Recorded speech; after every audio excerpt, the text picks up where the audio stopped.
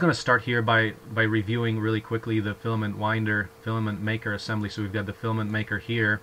This is great work. We're ready to build. I think we've got a complete diagram of this and everything else. The wires are here. Now, just have a question on the coloring of the wires. Like, for example, if you look at, say, the power supply here, is that if you connect, for example, red to red on all these other things, does that mean that it'll actually work? That's the color code here. We're connecting the like terminals to like terminals, correct? The same colored ones. Roberto, yes. Can you? Yeah. The colors was for the same color is for same wires. Yep. I mean connectors. The same wire connecting to into two different points, but it's the same wire. Yeah.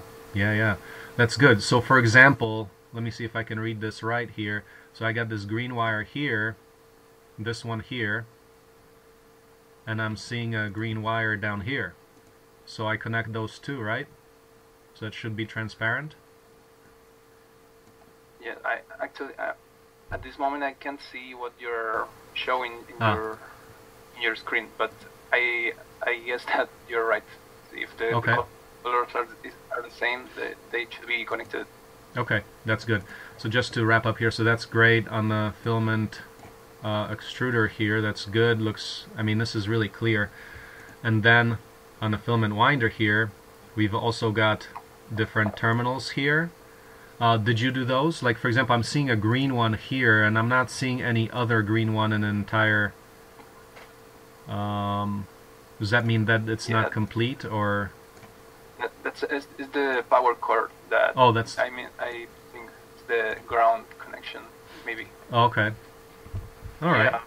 So once again... Okay.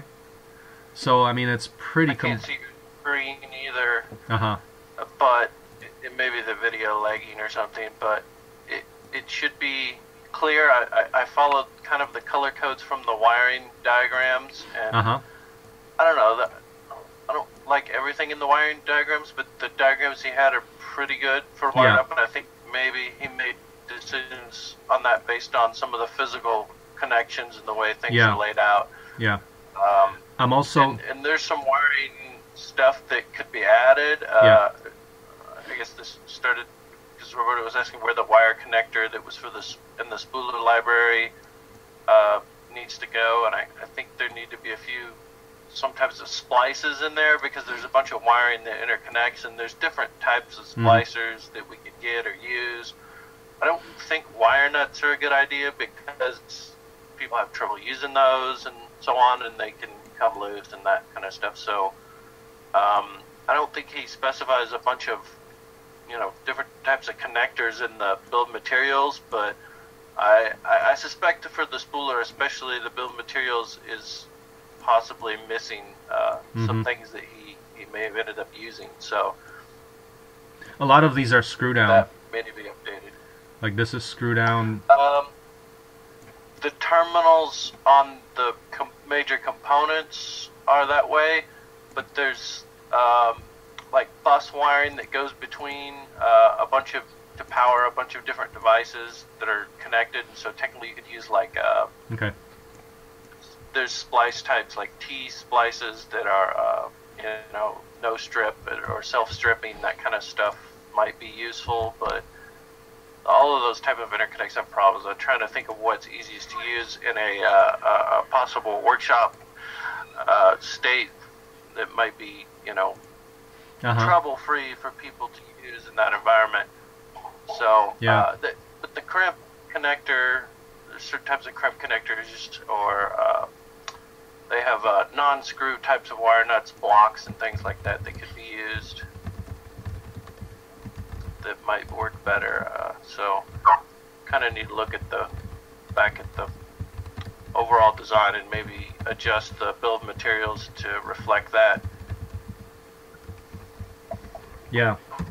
Well, this is... I think the overall CAD could use maybe more detail. I was thinking that the way did that on the spooler, if it's visible, it's a little harder on the extruder, but if all the wire connectors are put into the final CAD and there's, you know, the little colored cylinders on everything, then we could take a screenshot of that, and then maybe do a vector drawing overlay of more wiry detail. Okay. That sounds that pretty... would represent the diagram better. You're talking about like in a Google Doc, just to explain it a little better? Yeah. So just, you know, take a snapshot of the final CAD if it kind of works out that way, and maybe just draw some wires over it using some other software. Right. So that's good. Okay. Excellent. So we're pretty good, and just the only outstanding part is to generate that labeled part diagram with links to all the different parts, which reconcile the master bill of the master index with the CAD, just like we already did for the extruder.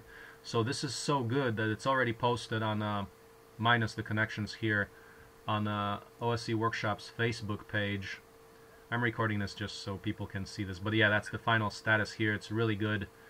And the news on that is September 16 or 23rd build, Abe, like we talked about. When do we prototype it? Well, do it as a second day of the next workshop, not the next coming up this Friday, where we're going to do the experimental build of the 6-foot printer, but workshop after that, August 16 in Augusta, Maine, where we're going to do a second day of the workshop where we build this thing. It's going to be an experimental day where we just build it, get it to work, and then, you know, take it from there, see how far we can refine it on that one day.